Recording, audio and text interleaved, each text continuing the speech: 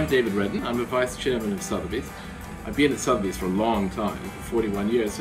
And back in the 1990s, when we had the Jacqueline Kennedy Onassis sale, I was one of the organizers and certainly one of the auctioneers for the sale, and it was an extraordinary privilege. She was, to so many people, a kind of secular saint. There was a lottery to get to the exhibition because there were so many people, thousands of people, that wanted to see the exhibition, which involved a lot of large-scale portraits of Mrs. Onassis, and they touched their lips and then touch her face. They were simply in love with her. The prices sort of escalated higher and higher. One of the great lots she had worn in one of the iconic photographs, John as a small child is shown clutching at her pearls.